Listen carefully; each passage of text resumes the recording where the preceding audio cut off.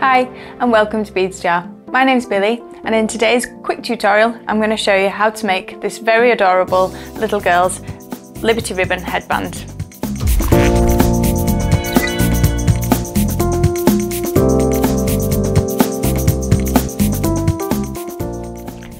The products I'm going to use today for this little headband project is this beautiful Liberty ribbon.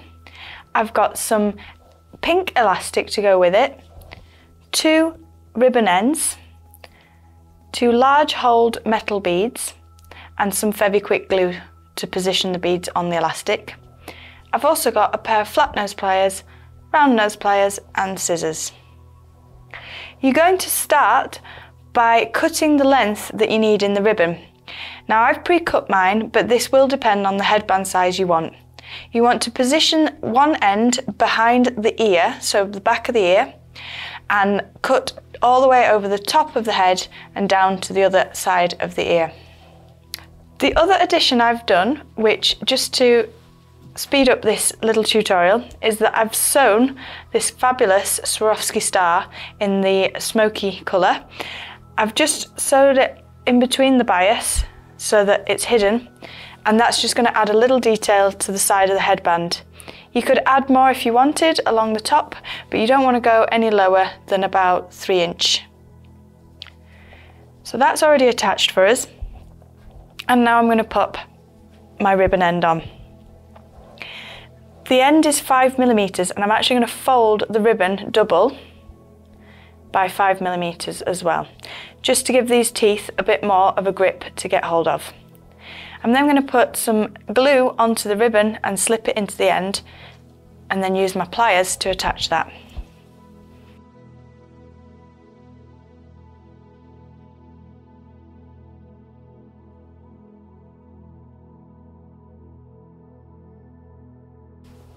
So I've put the ribbon end on there and I'm going to use the flat nose pliers. I'm going to come across the top of the ribbon end and crush that flat. I'm then walking my pliers across the ribbon end to really make sure that's nice and secure. I'll then go to the other side where I'm going to do the same again. So remember to fold it and pop your glue on that as well.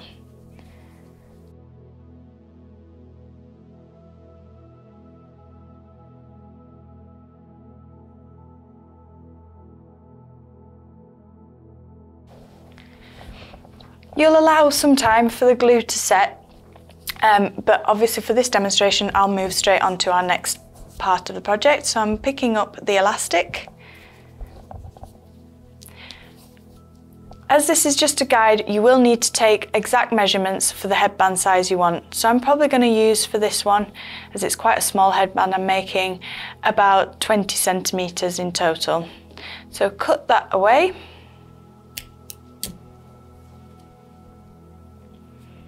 And you're going to take your elastic through the loop on the ribbon end and across to the second one. And I'm going to add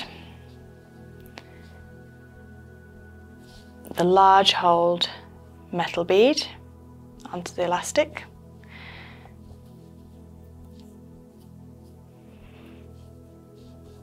So one side and the other. So they're going to sit next to our ribbons here. I then want to create a knot with my 2 elastics. So I'm getting the 2 ends together. I'm going to pull that round and through to make a straightforward knot. And I'm pulling really tight on this knot, so stretching out the elastic. I'm going to take the excess thread above the knot off with my scissors, and we're back to putting some more glue. So what I'm now going to achieve is getting that knot to sit inside this metal bead. So I'm just going to push that in. You may want to use your round nose pliers to really push that into the bead. It'll make it easier for you.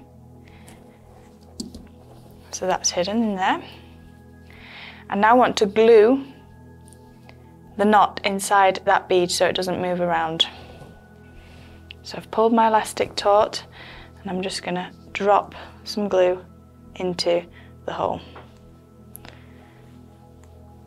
And you will need to allow this one to set. So the glue's inside. There's a little bit that's come out, so I'm just going to try not to get that all over the mat. And then again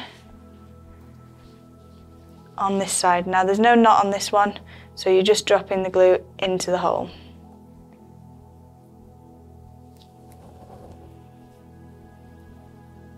And that will set, and it'll stay positioned where you want it as soon as the Fevikwik's dried up.